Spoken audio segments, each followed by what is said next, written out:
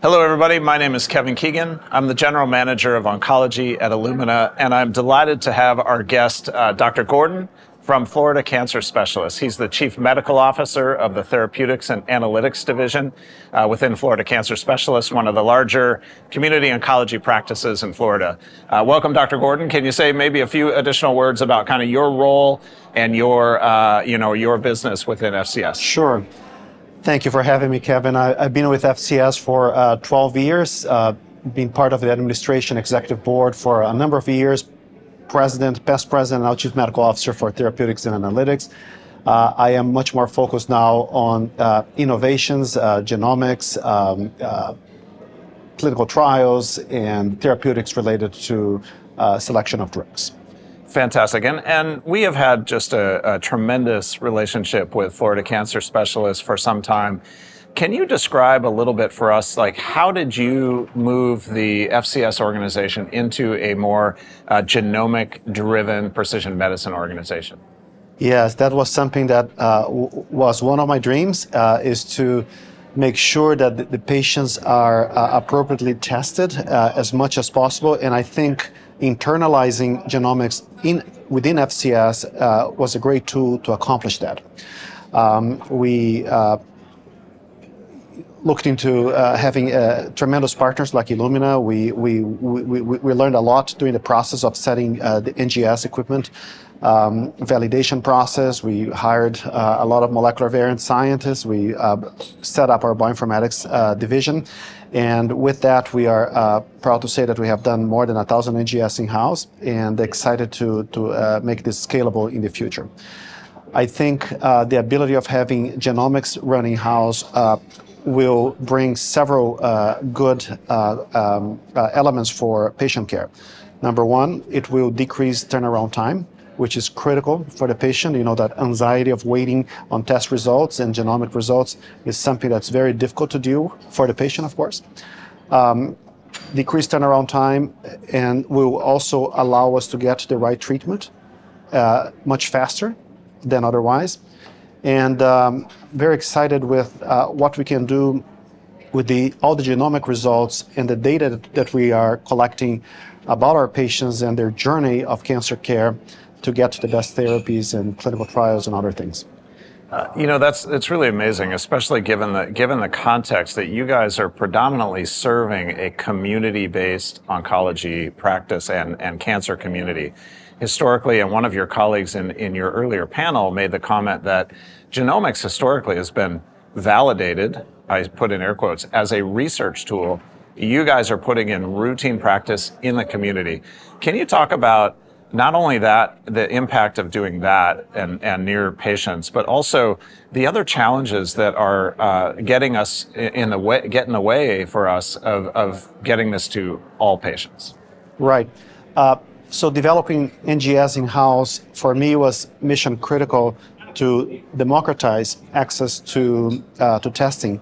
I think in community oncology, there's still a lack of appropriate testing. I think we miss opportunities. And having the equipment, the personnel, educational materials developed by us in-house, that will develop a stronger buy-in by the providers. We have 258 physicians and another 300 plus advanced practice providers. And that will culminate into increased testing rates. And then with that, good things start happening, matching the right therapy to the right patient. And we felt that having this in-house was critical to get us not only to match drugs that are available already, FDA approved, but also for our efforts in clinical research. That's wonderful. The other thing I wanted to touch on, you mentioned in your panel, I think you cited somewhere around 70% as the number of patients that are being treated in community cancer clinics. You know, historically in large academic centers, they've had access to genomic testing, but now you've brought it to the patient in the community clinic. What was the thing that you helped, or that helped you to convince your oncologists in your network to do that internally with your team? It wasn't hard because we all know where genomics is going. It's going to absolutely change how we treat cancer patients, right? And but obviously there were barriers to overcome the inertia of any disruptive idea. It took quite a bit. Also, capital investment, it's complicated technology, etc. But we got everybody on board, and it wasn't that hard. And I think the results will be tremendous for patient care. We see about 35 to 40% of all cancer patients in the state of Florida. And if we're able to get 90+% of the patients that need to be typed or tested appropriately so, I think will change how the outcome. I think will change progression-free survival, will improve quality of life, will eventually decrease cost of care by choosing the right therapy to the right patient.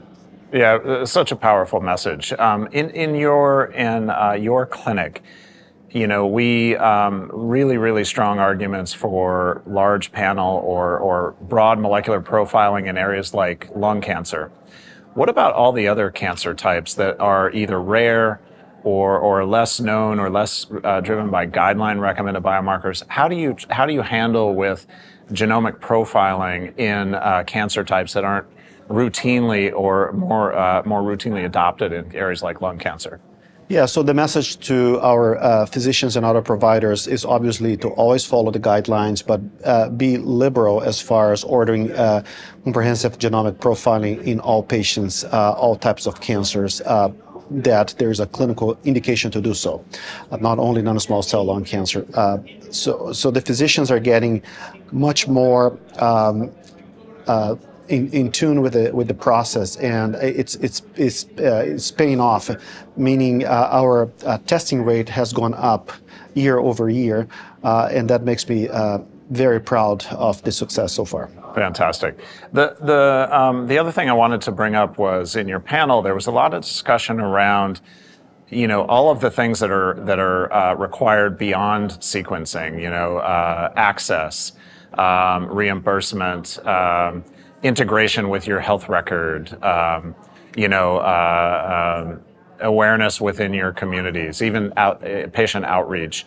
If you had to pick a couple key barriers that are still sort of limiting within your practice to do more broad genomic profiling to drive the targeted therapy, what would those couple of things be? Yeah, I think the most important one is payer coverage. We still struggle as far as having proper payer coverage, even though we're following guidelines, and that's something that shouldn't be a matter of discussion, but we still have problems, and sometimes the payers request or require that we use a certain type of GCP or semi-GCP. That's not what we prefer to use, and that can delay care, can decrease the level of support for our physicians. Because another barrier is actually understanding the results of the molecular profiling, right? A few quick questions, just fill in the blanks here.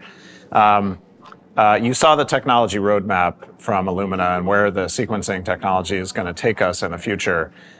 Precision medicine in your community clinics will be, looks like what in the future? Standard will be technology that will bring hope, optimism, cure, decreased costs, decreased suffering, and better treatment. Cancer therapeutic guidance for the next thing for Florida cancer specialists. More and more broad testing will equal more opportunities for matching the right drug to the right patient, and specifically for clinical trial matching. What's next for FCS? Continue partnership with Illumina, continue increasing scalability of our laboratory. We are in a very rigorous data governance program because we want to really be able to match the patient journey to genomics. And that will be very, very powerful for understanding of cancer behavior, for clinical trial matching, for real-world evidence studies. I'm very bullish and excited with that. Fantastic. I got to tell you, Dr. Gordan, your work at FCS with your team is truly innovative. What you're doing with community cancer patients is truly amazing. I applaud not only you and your team, but all the benefit that you're creating for patients. So thank you, Dr. Gordan. Appreciate it, Kevin. Thank you. Thank you.